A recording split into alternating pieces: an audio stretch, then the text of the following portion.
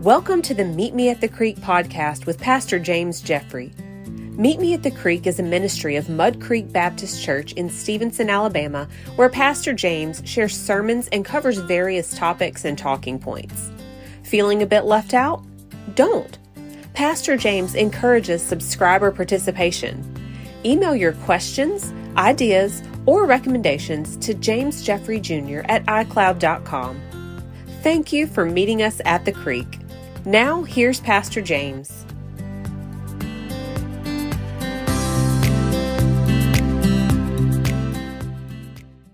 Turn your Bible, if you will, this morning to the Gospel of Luke. The Gospel of Luke, chapter number 1. The Gospel of Luke, chapter number 1.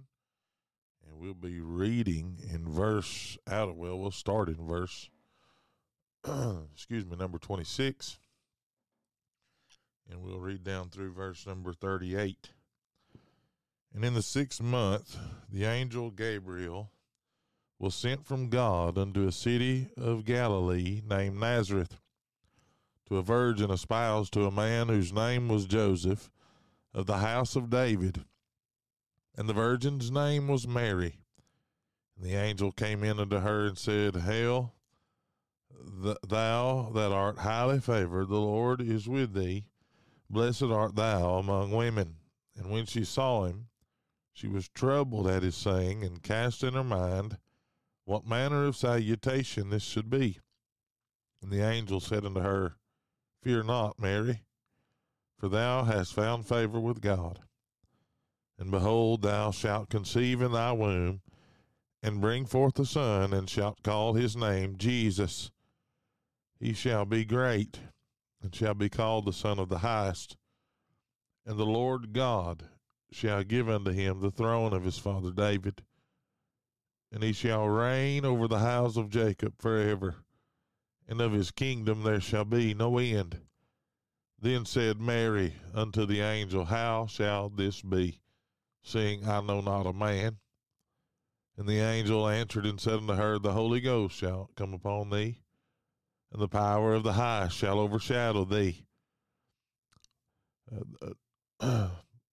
Therefore also that holy thing which shall be born of thee shall be called the Son of God. And behold, thy cousin Elizabeth, she hath also conceived a son in her old age, and this is the 6th month with her, who was called barren. For with God nothing shall be impossible. And Mary said, Behold, the handmaid of the Lord, be it unto me according to thy word. And the angel departed from her. I want to call your attention back to, just for a minute, to the where we're going to really take our title from, and that's verse 31. Behold, thou shalt conceive in thy womb, and bring forth a son, and shalt call his name Jesus. Father, thank you for the day, the hour, the opportunity to pray. Speak to hearts and lives, I do pray right now. In the name of Jesus we pray. Amen and amen. I want to preach just a minute on the title of this message, amen, that the Lord has given us, amen, and that is, What a Lovely Name. Amen. What a lovely name, the name of Jesus. I know that's a song, but my friend, this morning, that's what's on my mind, amen, that name that's above every name, that name, amen, of the one who gave his life for you and me. That name, amen, is the name of the Son of the Highest, the Son of God. Amen. This morning I'm glad that his name, that name, declares his identity. He was, according to verse 32, great. Amen. He's the champion of our humanity. There'll never be another like him. There'll never be another like Jesus. Amen. He was the Son of the Highest, the Son of God. Isaiah said in chapter 7 and verse 14, Therefore the Lord himself shall give you a sign. Behold, a virgin shall conceive and and bear a son, and shall call his name Emmanuel, which means God with us.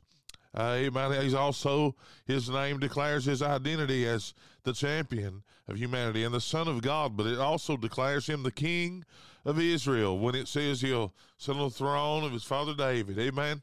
Isaiah 9:6, for unto us a child is born, unto us a son is given, and the government shall be upon his shoulder, and his name shall be called Wonderful Counselor, the Mighty God, the Everlasting Father, the Prince of Peace.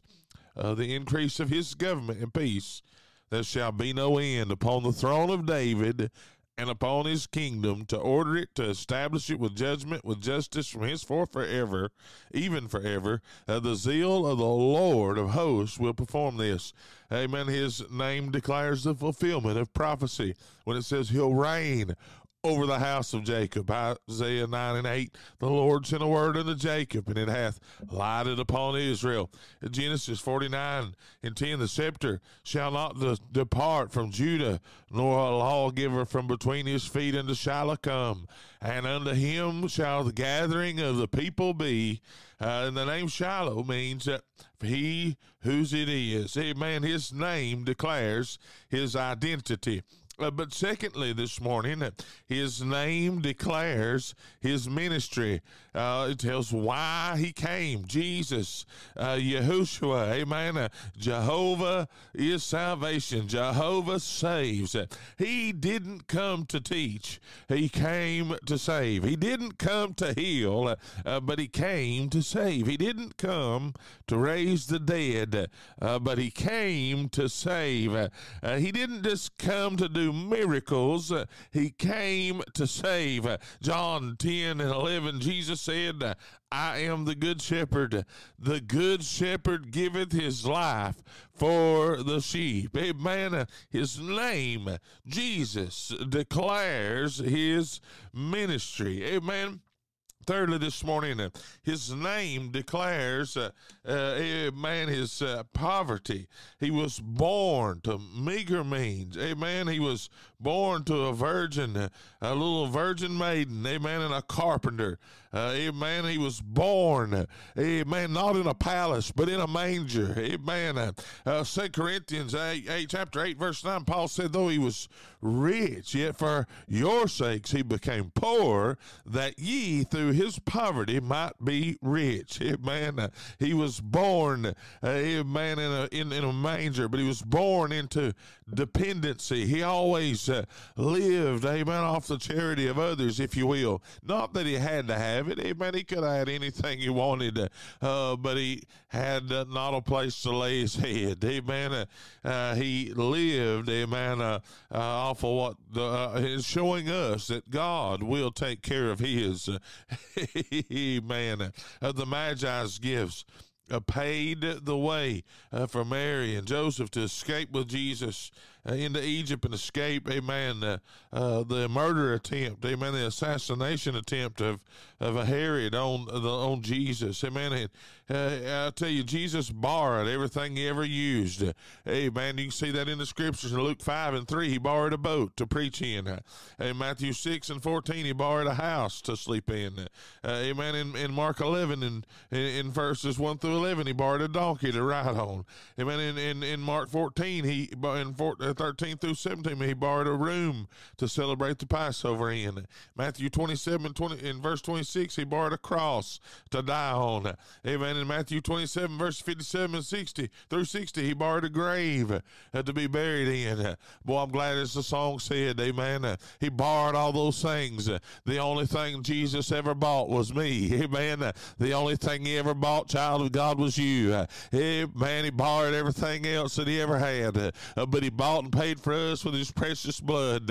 Woo, hallelujah, glory. I'm glad, thank God, amen, that his name declares his poverty, but also this morning, I'm glad that his name declares his glory.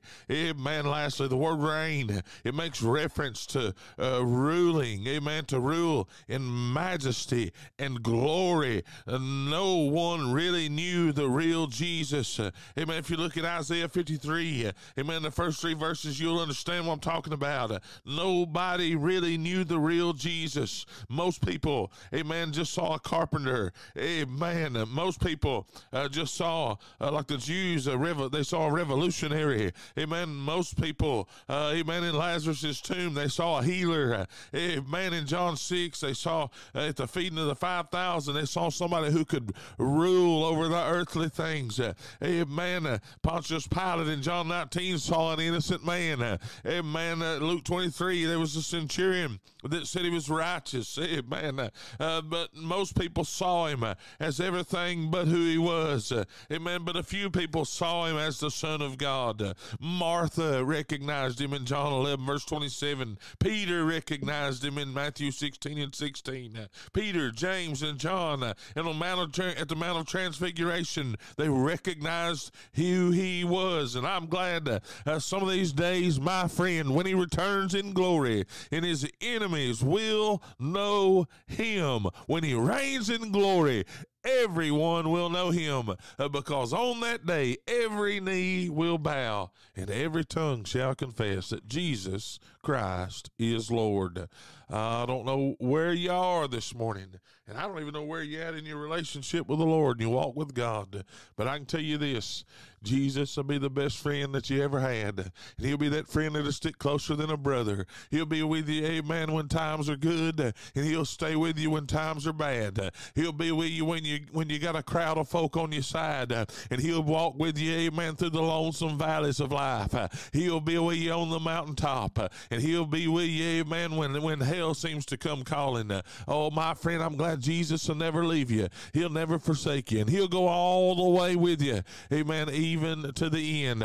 He truly is, amen, a wonderful counselor, almighty God, an everlasting Father, and a Prince of Peace. What a lovely name. Oh, the precious, lovely name of Jesus. I'm glad, amen, the heavens declare the glory of God, and the firmament show of his handiwork, but his name declares who he is. And I testify this morning that Jesus is still the only way, amen, to be saved. Jesus first. Jesus always. Jesus, Jesus, Jesus. What a lovely name. The name of Jesus. God bless you. I love you. Find somewhere to go to church. Amen. Worship the Lord in spirit and in truth. Lift him up and glorify him. Amen. With all that you have in you.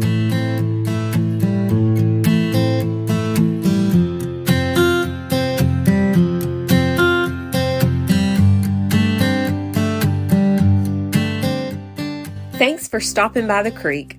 Don't forget to tune into our other show, When He Speaks, hosted by Austin Holcomb. Until next time, may the Lord bless you and keep you. May he make his face shine upon you and be gracious to you. May the Lord lift up his countenance upon you and give you peace.